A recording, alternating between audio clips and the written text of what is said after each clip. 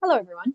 I'm Sarah Farley, the Vice President of Global Market Development at the U.S. Green Building Council, and I'm here to share a quick demo of a new feature which enables projects to change their rating system or upgrade to a different version of the rating system directly in LEED Online. This provides a self-service option for project managers and administrators, which would have previously required outreach to our team.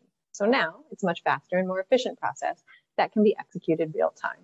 Plus, when transitioning to the new rating system, you'll have access to the HTML forms that are available to all newly registered V4 and V4.1 projects. So now I'm going to go ahead and share my screen so we can see this feature in LEED Online. Now, I mentioned that this option is available to project administrators and managers, so I've selected a project where I hold that role.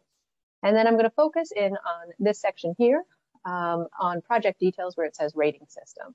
And you'll see that I'm currently registered as a LEED V4 BD&C NC project.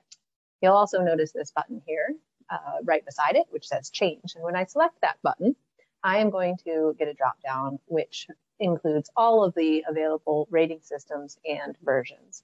So I'm currently a V4 project. I'm going to go ahead and select a V4.1 project.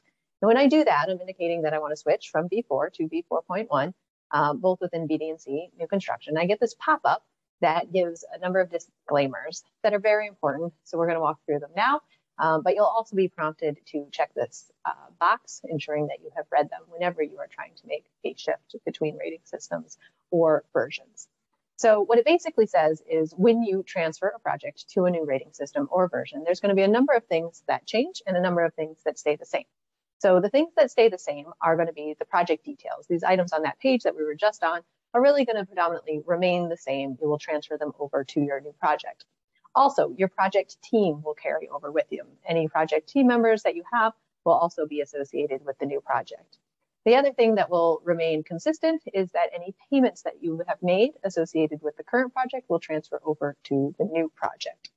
So all of that information will be consistent when you transfer to a new rating system.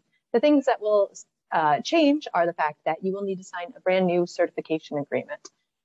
In addition, none of the forms data is going to transfer over, and none of your file uploads are going to transfer over. So that is a really important point to note. This is a streamlined way for you to transfer to a new rating system. You get access to the new HTML forms, but it does not carry your information over. So if there is any information that you have input into the forms or any files that you have uploaded, you will want to extract those before you make this change, because we will not retain them and we will not be able to revert back.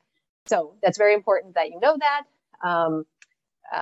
You also have a note here that once a project is upgraded to a newer version of LEED, it cannot be downgraded or reverted back to an older rating system. So please beware, there's no option of going back to an older version of the rating system once you go forward. I also just want to note that when you do upgrade to a newer rating system version, the project ID and the registration date changes. That doesn't happen if you're switching in between a V4 to a different V4 rating system. But if you go from a V4 to V4.1 or LEED 2009 to V4 or V4.1, your project ID number will change and your registration date will change. So I'm going to go ahead and say that I'm changing this project here. And when I do that, I am going to receive a prompt to sign the certification agreement. So I will go ahead and scroll through that and agree to the certification agreement again. And when I go and select that, the next page that I'm going to see is the payment page, because in transferring to a new project version or rating system, you're going to want the invoice or the payment to be associated with the new project. So we're basically creating a new invoice associated with your project. And when doing that, even if you've already paid, there's going to be a $0 amount that's associated with it, and you're still going to want to submit for to ensure that that payment is associated with your new project. So in this case, I have not paid yet, so I have a pending transaction here, and I am going to go ahead and enter my information here and generate this invoice.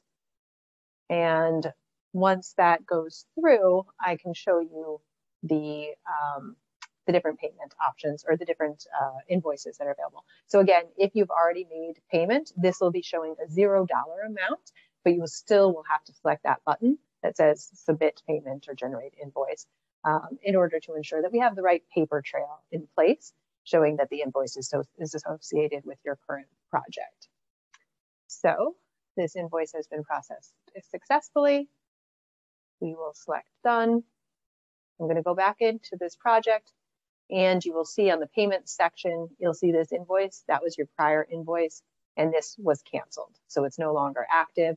This is the invoice that we just generated that's in conjunction with our new project here. I'll also go over to this details page, and you can see all of the project details transferred over. You're also going to see that there's a little green arrow there, and if you click on it, you can see the previous project details as well as the new project details. So again, by making this shift, you have generated a new project ID. You are creating basically a new project that has a certain information maintained, but you will go, if you go to the credit section, you are going to see all of the different credit forms associated with this new rating system. And if you go to your team, you will see all of the different team members that were previously associated with your project. So with that, that is the rating system change functionality. If you would like to change your rating system again after you've already adjusted it from V4 to V4.1, you can do it again. There will be another option to generate an invoice after, or change your rating system after a short period of time, and you can change it as you see fit. So with that, I thank you very much for your time today. I hope you will find this new feature useful. We always welcome additional feedback, so please feel free to reach out if you have any questions, and we hope you have a great day. Thanks very much.